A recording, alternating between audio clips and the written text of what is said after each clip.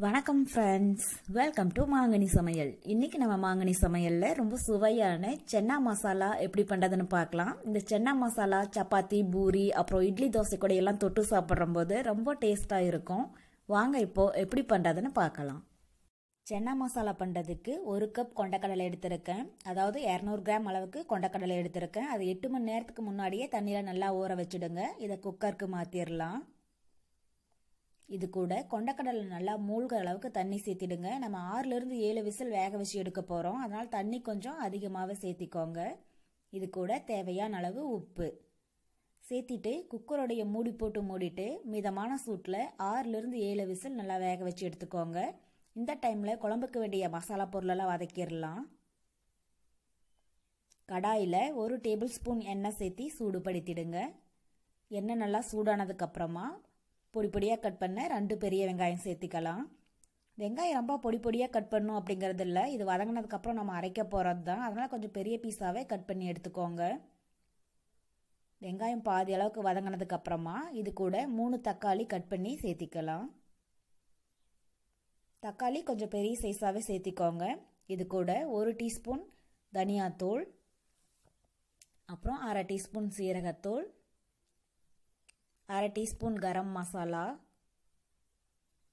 2 teaspoon மிளகாய்த்தூள். நான் காரத்துக்கு 2 டீஸ்பூன் மிளகாய்த்தூள் எடுத்திருக்கேன். நீங்கள் காரத்துக்கு தகுந்த அளவுக்கு சேர்த்திக்கோங்க. அப்புறம் இது கூட 1/4 டீஸ்பூன் மஞ்சள் தூள், அப்புறம் வெங்காயம் தக்காளி வதங்கிறதுக்கு தேவையான அளவு உப்பு.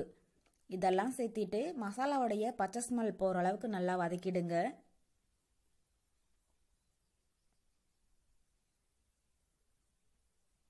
இப்போ வெங்காயம் தக்காளி நல்லா வதங்கி மசாலாவுடைய பச்சை ஸ்மெல்லாம் போயிடுச்சு. இது கூட 5 பல் பூண்டு, அப்புறம் ஒரு சின்ன துண்டு இஞ்சி இதெல்லாம் சேர்த்திட்டு வெங்காயம் தக்காளியை நல்லா வதக்கிடுங்க. இப்போ வெங்காயம் தக்காளி எல்லாம் நல்லா வதங்கிடுச்சு. ஸ்டவ் ஆஃப் பண்ணிடலாம். ஆறுனதுக்கப்புறம் மிக்ஸி ஜாரில் போட்டு அரைச்சி எடுத்துக்கலாம். இப்போ மசாலா பொருளெல்லாம் நல்லா ஆறிடுச்சு. மிக்ஸி ஜாருக்கு மாற்றிடலாம். இது கூட நம்ம வேக வச்சு எடுத்து வச்சிருக்கிற கொண்டக்கடலை ஒரு 10 சேர்த்திக்கலாம். அப்போ தான் கிரேவி நல்லா திக்காகும், நமக்கு கிரேவி அதிகமாக கிடைக்கும். தண்ணி சேர்க்காம நல்லா நைஸாக அரைச்சி எடுத்துக்கோங்க. இந்த அளவுக்கு நல்லா நைஸாக அரைச்சி எடுத்துக்கோங்க. இப்போ கிரேவி ரெடி பண்ண ஆரம்பிச்சிடலாம். கடாயில் 3 டேபிள் ஸ்பூன் அளவுக்கு எண்ணெய் சேர்த்து சூடுபடுத்திடுங்க. எண்ணெய் நல்லா சூடானதுக்கப்புறமா இது கூட ஒரு துண்டு பட்டை, 4 லவங்கம், 1/4 டீஸ்பூன் சோம்பு சேர்த்திக்கலாம். இது லைட்டாக கலர் மாறினதும் கட் பண்ண 2 பச்சை மிளகாய், அப்புறம் நீளமாக மெலிசாக கட் பண்ண ஒரு பெரிய வெங்காயம் சேர்த்திட்டு இதை நல்லா வதக்கிடுங்க.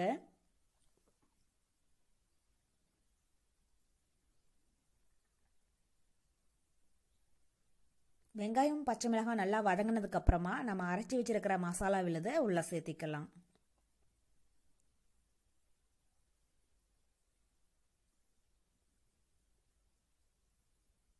மசாலாவை உள்ளே சேர்த்திட்டு ஒரு 2 நிமிஷம் நல்லா வதக்கிடுங்க. ஏற்கனவே நம்ம மசாலா பொருளையெல்லாம் நல்லா வதக்கி அரைச்சிருக்கிறதுனால பச்சை ஸ்மெல் அந்த அளவுக்கு இருக்காது. லைட்டாக ஒரு 2 நிமிஷம் வதங்கினீங்கன்னா போதும். மசாலாலாம் நல்லா வதங்கி எண்ணெய் பிரிஞ்சு வந்ததுக்கப்புறமா நம்ம வேக வச்சு எடுத்து வச்சிருக்கிற கொண்டக்கடலையை உள்ளே சேர்த்திக்கலாம். கொண்டக்கடலையை தண்ணியோடையே சேர்த்திடுங்க. தண்ணியை வேஸ்ட் பண்ண வேண்டாம். உள்ளே சேர்த்திட்டு இதை நல்லா கலந்து விடுங்க. நம்ம கொஞ்சம் கொண்டக்கடலை அரைக்க சேர்த்துருக்கிறதுனால கிரேவி நல்லா திக்காகும். நல்லா கலந்து விட்டுட்டு உங்களுக்கு எந்த அளவுக்கு கிரேவி வேணுமோ அந்த அளவுக்கு கொஞ்சம் தண்ணி சேர்த்திக்கோங்க.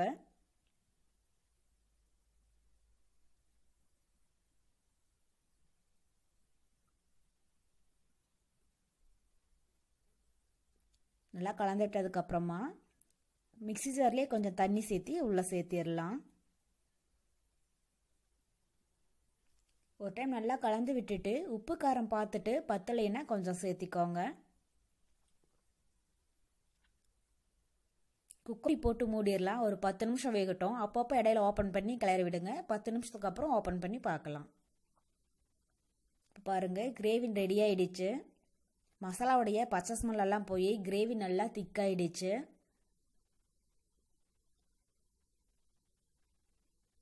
ஒரு டைம் நல்லா கலந்து விட்டுட்டு கடைசியாக பொடி பொடியாக கட் பண்ண கொஞ்சம் மல்லித்தலை தூவிட்டு ஒரு டைம் லைட்டாக கலந்து விட்டுட்டு ஸ்டவ் ஆஃப் பண்ணிடலாம்.